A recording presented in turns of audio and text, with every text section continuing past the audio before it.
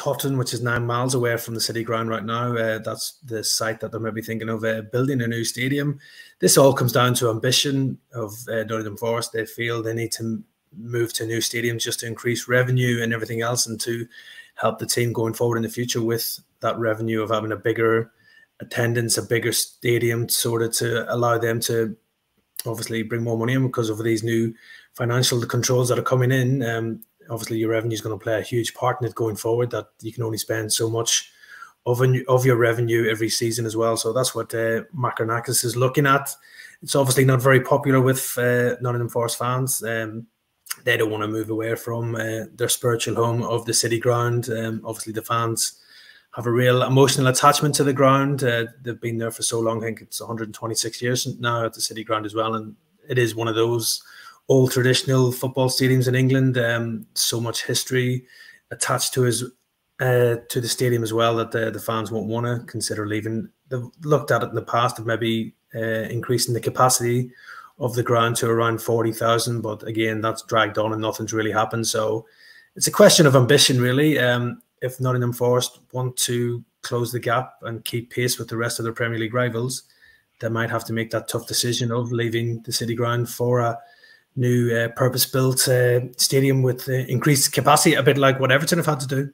They've had to leave Goodison Park. I'm sure they never really wanted to leave Goodison Park as well, where the fans obviously love that ground. But again, if Everton want to sort of boost the revenues and everything else and make inroads into the top 6 of the Premier League, they've had to make that move. And obviously we've seen the plans for Bromley Moor Dock looks very impressive all round and will really enhance, I think, Everton's potential going forward as long as they remain a Premier League club. So yeah, it's a difficult decision.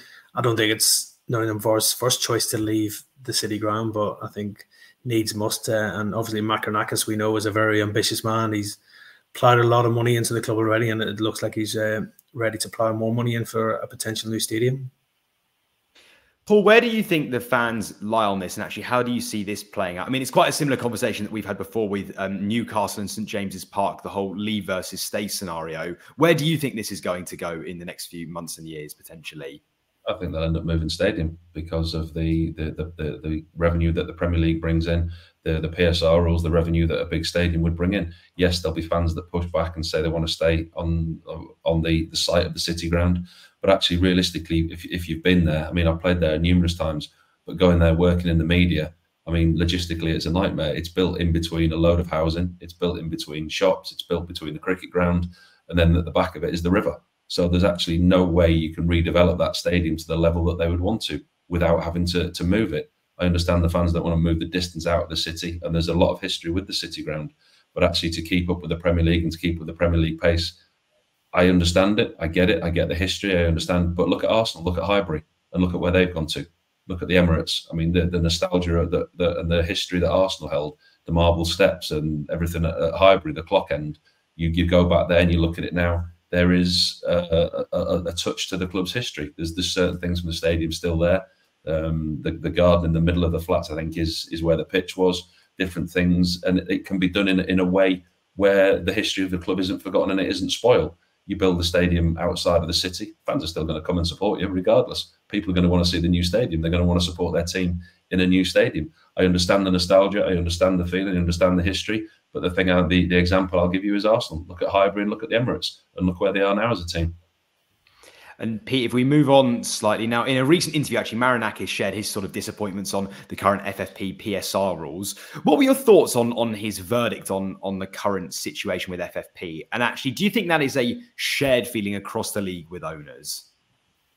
Yeah, obviously I can understand his frustration with it. He wants to make Nottingham Forest as big a club as possible. He's put his money where his mouth is.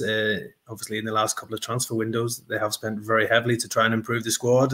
He wants his Nottingham Forest team competing for European places and competing against the best in the Premier League. So I've got no issues with that ambition, and I think his commitment is definitely there with the money that he has put into the club as well.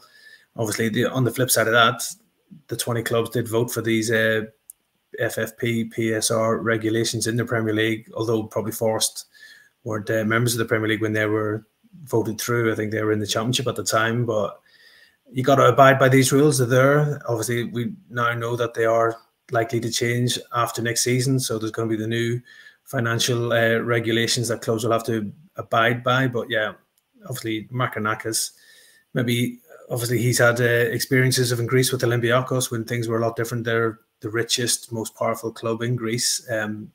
So for him to come and be told that you can't spend so much money, it was probably something alien to him in that respect. And he wants to just back his club as much as he possibly can with his millions that he already has. But yeah, obviously the rules are there. You have to abide by them. I don't think anybody really agrees with them. They're not fit for purpose right now with the amount of money that's floating around football. You look at transfer fees these days are almost as high as the losses that you're allowed over 3 years with 5 million. Players are going for over that right now. So it's one of those. The rules are going to change from next year. But again, it looks like it's going to benefit the big boys rather than the other teams that are trying to close the gap and compete with them. So yeah, a lot of frustration for Markinakis and probably those other clubs who are outside the top six that they keep finding it harder and harder to close that gap. And Paul, looking at them on field, who do you think's been their player of the season? And actually, aside Morgan Gibbs-White that we've discussed, do you think there'll be any other big names that attract interest, the likes of, say, Murillo or Callum Hudson-Odoi? Can you see any other players potentially leaving the City ground in the summer? Well, Murillo's the one. You said it there. That's the one I was going to say. I think he's been outstanding. You look at his age. I didn't realise he was so young with such little experience. And you look what he's done and what he's achieved since coming into that Forest side. And let's not forget, it's a Forest side that struggled this season defensively. They've shipped a lot of goals, but he's stood out. He's looked like a fantastic player. They're going to get tested with their resolve with bids for him. I think he's been excellent. Gibbs-White, obviously. But listen, Forest are a Premier League team. If they're going to let these players go, they're going to have to look and recruit the similar type of player to them. So they're going to try and keep hold of these players. If they want to move on, talk about Markinakis with his wealth and wanting to put money in, I get that. Forest have been out the top flight for 23 years. They've got an owner who's wealthy and he wants to put his money in. He wants to develop the club, and he's not been allowed to do that. So if he's not going to be allowed to bring the players in that he wants, you keep the good ones that you've got and you try and build around that. From a Forest fan's point of view, you'd be very, very disappointed to see Murillo, Gibbs-White, Hudson-Odoi, Elanga, any of that, the like, walk out the door in the summer. Those are the type of players that you need to build around and bring in better players around those to what you've already got. And that's how you're going to have to build your team, because with the PSR, with the FFP, he's got the money to do it, but he can't just go and spend 200, 300 million in this window and make his starting 11 stronger. What he's got to do is keep the likes of Gibbs-White, Murillo, Hudson-Odoi, those type of players, and then put some meat on the bones around that slowly and build. You've just watched a segment from Football Insider's brand new podcast, The Inside Track, with me, Lewis Pearce, alongside the guests on the show. Thanks very much for tuning in. Please do give the video a like, comment your thoughts on the topic, and feel free to share on your social media pages. If you want to listen to the full podcast episode, click the link in the description below. Keep your eyes peeled for plenty more content and exclusives here on The Inside Track.